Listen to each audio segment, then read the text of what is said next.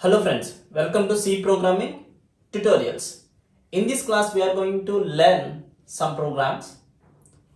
Our course name is Programming for Problem Solving in C. That means when you learn some topics, you are going to apply these concepts on the programs. Okay, so now we are going to see some programs regarding the concepts up to we learn. So coming to first program, print hello world. That's it. So on the monitor, you want to print just hello world. That's it. Hello world. I want to print some message on the monitor. Which function I am going to use? Printf. So this is the program. Every C program is starting with preprocessor headers. Hash include stdio.h. Next, every C program contains main function, so void main. In this main function you are going to write the code. Here our intention is you are going to print the message hello world on monitor, so you can use printf. In double quotation you are going to write the string hello world. If you compile and execute this program, the output is hello world. Second program, print boolean constants. Okay, so similarly first program, every C program starts with header file. Here you are going to process some boolean constants, so you are going to include std bool.h, that means a boolean header. So you can write your code in main function. The main function structure is void main. So you are going to declare two variables, one is x, another one is y. So x equals to true, so true is nothing but 1. Y equals to false, that is 0. Now you are going to print these values. The values are %d, x comma y. So on the monitor it prints the values are. After %d x, this %d belongs to x, second control string belongs to second variable. So %d means it displays 1, 0. Okay, if I want the space, then I use /t, then after tab space it prints 0. Okay, in this way you are going to format the output. So third program, so print character values.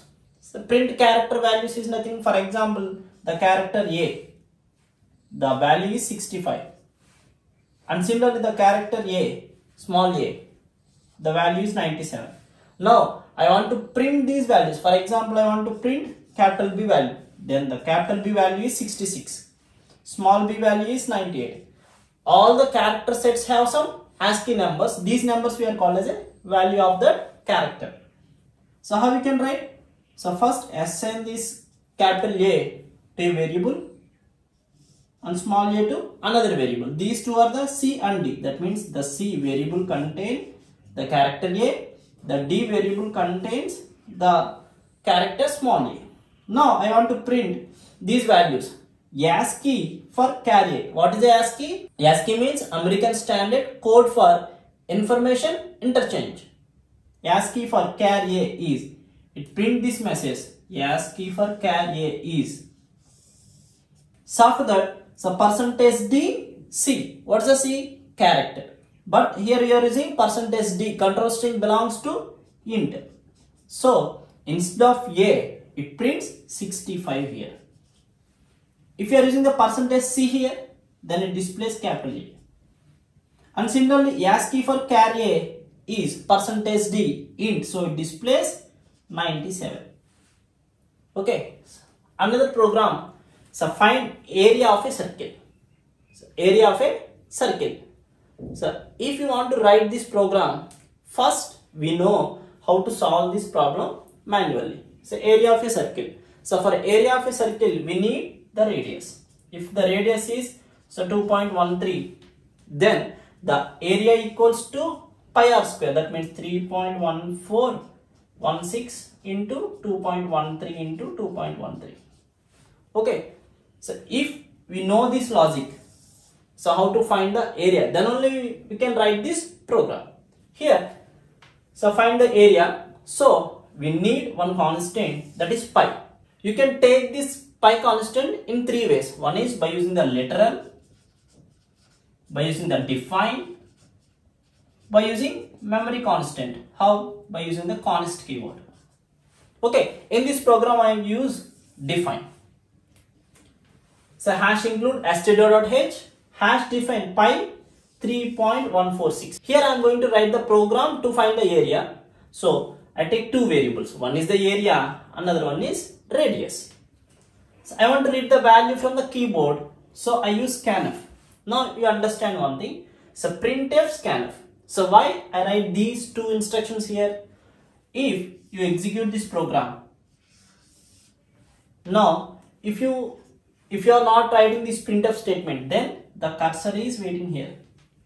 As a programmer, you know this cursor is waiting to read the value of radius, but everyone not understands that. So why this cursor is here? To enter some data. So before reading the data, you are going to print some message regarding this data. Here the scanf, the function is used to read the radius. So I print enter the radius of circle column. Now the cursor is here.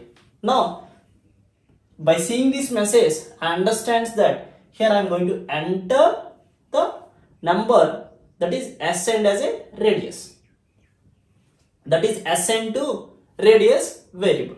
Okay, so many students are think that before scanf the printf is compulsory. No. So what is the purpose of the printf here? This printf function is used to specify some message, to display some message. Okay, here I enter 23.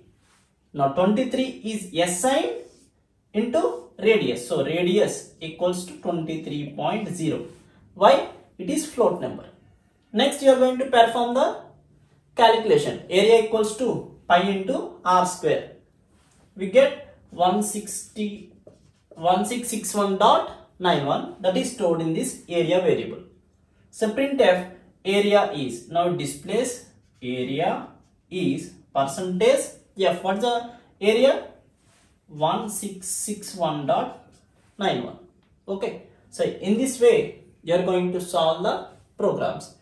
For better understanding of this course, you try to execute these programs on your computer.